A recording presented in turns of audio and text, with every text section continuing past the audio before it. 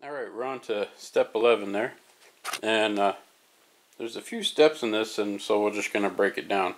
First thing you're going to want to do is grab these little, I think they're called Z-motor assemblies.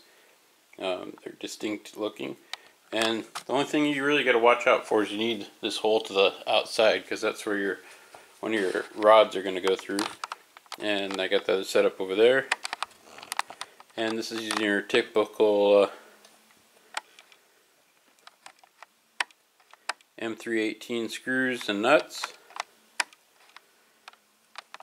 And by now you've kind of recognized, right there's, you're going to drop a nut there.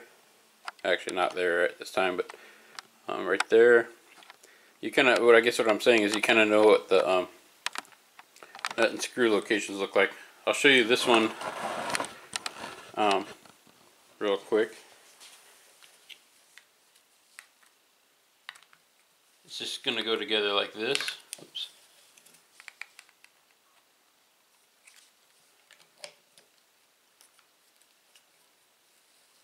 I'll kind of swing it that way for you. And you can see how it's got all the spots for more nuts there. And those is what you're going to use to attach it to right there. So I'm just first going to assemble this. Okay, I got it assembled. I'll show you what I did. You just drop the nut inside the little slot there, put the screw in from the top, same thing on the other side, and you'll notice the feet on the bottom. And again, when you're holding it in this position, you want this hole to be on the outside, and you can kind of verify your work by just making sure it lines up over here. Yeah, it should just go right in.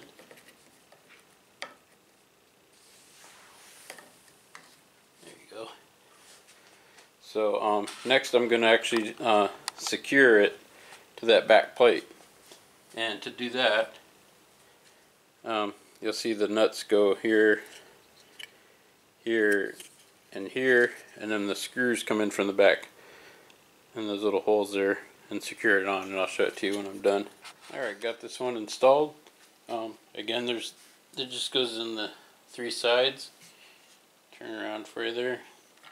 You can see from the back there. There's the three nuts.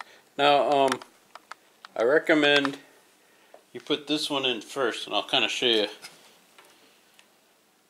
On this one, I got it. Whoops, you can't see that. On that one there, what I mean by putting that inner one in first. So you just want to get your stand there, put your inside nut in,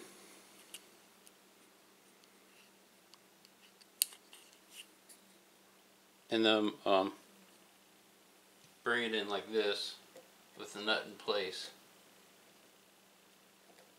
and shove it in, and then get that first inside screw. If you don't, there's not enough room, or if you got big hands, there's not very much room for you to get your hand in between the build plate there and the in that little slot there.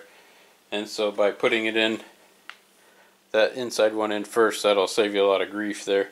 The rest of them are pretty easy because you can fit your hand inside here to hold these two nuts in place when you screw them in from the back. But so all I got to do is put that stand on. Okay, next we're gonna install our Z-axis stepper motors. I recommend you start moving all your labels to the far ends of your cables. And this one here, I think it says Z1 on it.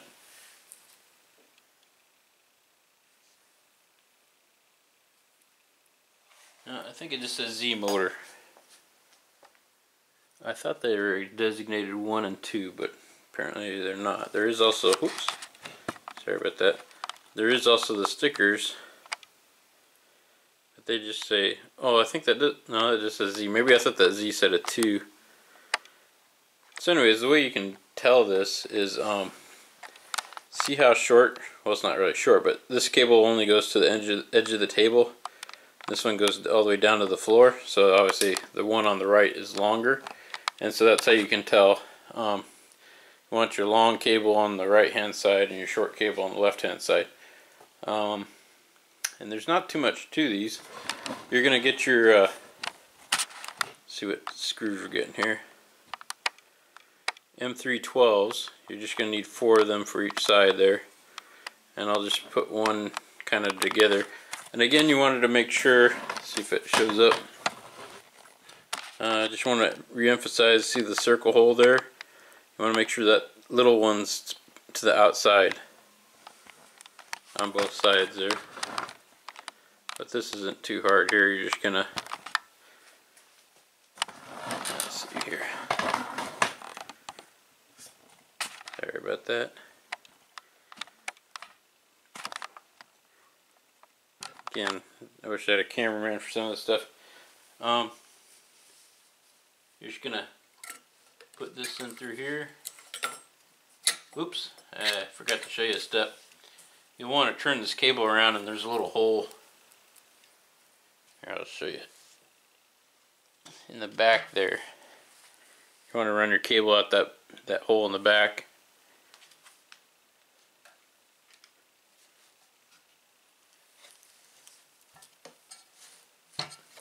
Probably got it. Oh, actually, kind of got it in the view. Sorry about that. But so you want to run the cable through the hole in the back.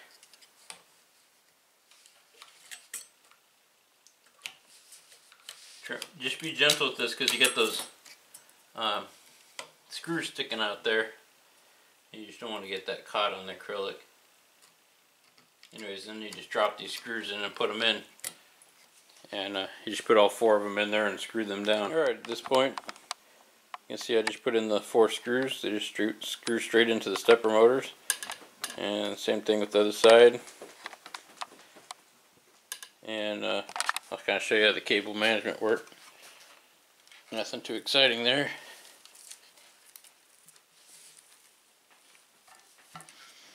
Just show you on this side here. You just kind of pop it out the back there, out the hole there.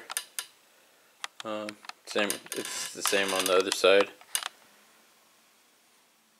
And again, you want to make sure that you start running your stickers out to the end, so when you get time to plug it in the board, you'll know what wire goes where.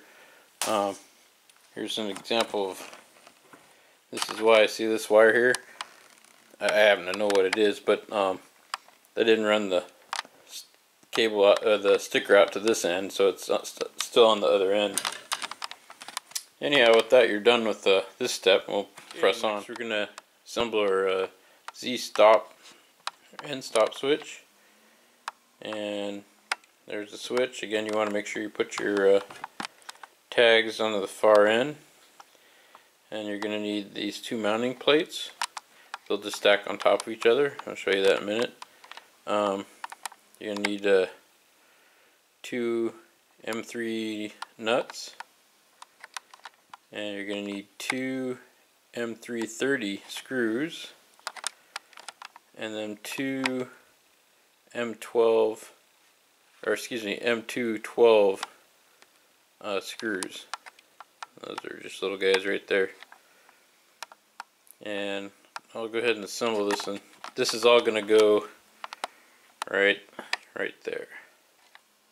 I'll show you that here in just a minute.